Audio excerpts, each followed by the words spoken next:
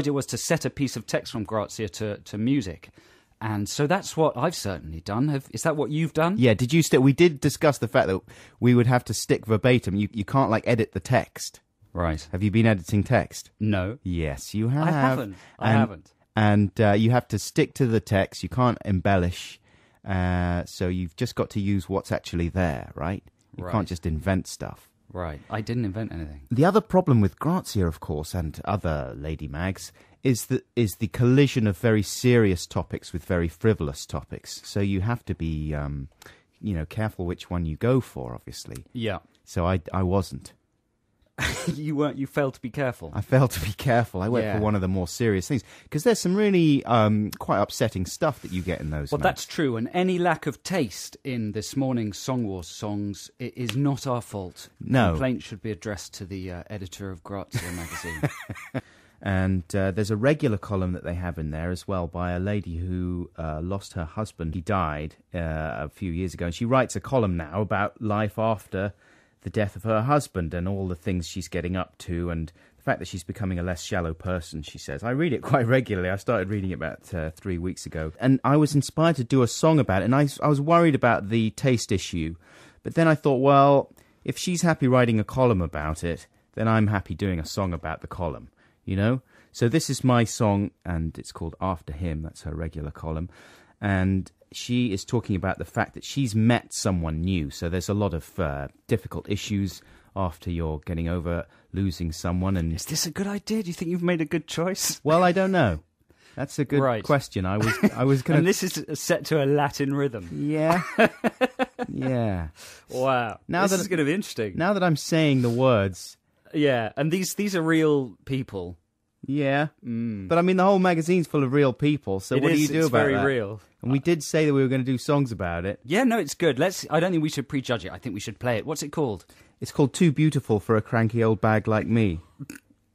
Let's hear it. This is one of the bits from the article. And so this is about the fact that she's met someone new. Here it is. Nearly 3 years after Sam lost her husband in a climbing accident, she's falling in love again. But can she dare to let go of the past? We'd started to see each other nearly every day, but never talked of the future or uttered the L word. That would have been crazy. In fact, she was right. Rob O was only 27. I had more baggage than Terminal 5. Better to let it go now. So I ignored Rob O's texts when they came. Was cold to him on the phone. Better to hurt now than later. I was too old, too damaged.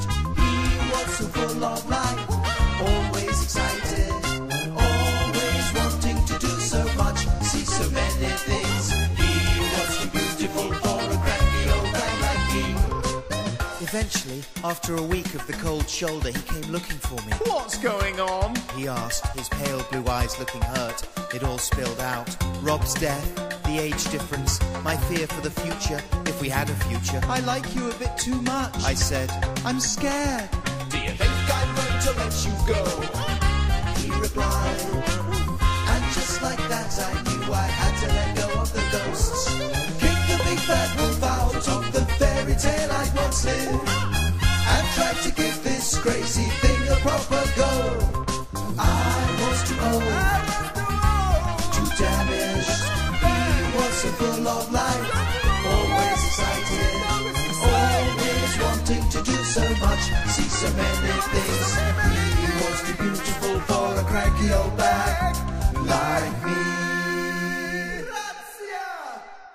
I think they should dance to that on the final of Strictly Come Dancing. Yeah, I wrestled with the taste implications of mine. You did. And I played it to my wife, and she wasn't impressed. No. Well, she's a Grazia reader. She loves Grazia. And she said so... She's a silly woman. She is a little bit silly. You see, I don't mean that rudely. No. So, it's the joie de vivre. Yeah, she wasn't impressed. She asked me what the hell I thought I was doing, and she didn't think it was very funny. So